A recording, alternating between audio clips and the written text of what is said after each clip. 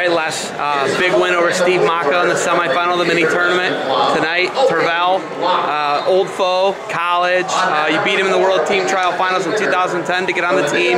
What do you got to do tonight to get best 2 out of 3 from Tervel? I just got to show up and give my best effort. You know, I'm focusing just on my performance and nothing else. I'm just going to go out and leave it all out there.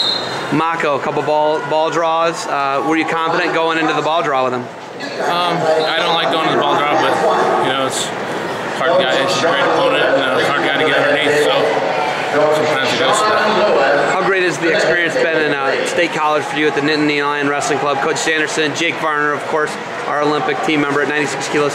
How beneficial has that been to you? You know, the coaches there do a great job. They, you know, Casey and Cody, they're all in with us, and it's great to have them helping us. And you know, that wouldn't be possible without them. Kind of been battling some injuries, had some time off. What was going on in the time off for you? You know, just trying to get healthy and recovering and you know, making a good final push for this.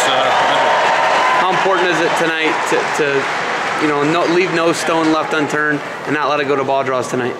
You know, that's what it's going to take. It's going to take good attacks and solid technique, and just it's going to be a lot of fun. It's going to be a great battle. Do you know your career record against Tervel? I'm not sure what it is. You wrestled him in the NCAAs before in Division II, right? Did you beat him twice at the NCAAs? I think I beat him 9 times in college. 9 times in college? And what's your international record against him? You beat him in the U.S. Open finals?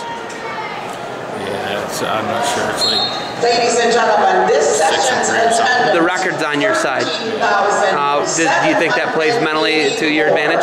You know, he's a great opponent. I just got to come in and bring my best against him. That's what it comes down to. What do we got to do to get someone to medal and get someone into London to get a medal at 120 kilos? You know, we just got to go wrestle. We have all the tools to do it. We just got to show up and compete and wrestle hard. What did Coach Sanderson say to you in between periods with Mocco? He said, you're going to win this because you want it. You got anything else for me? That's it.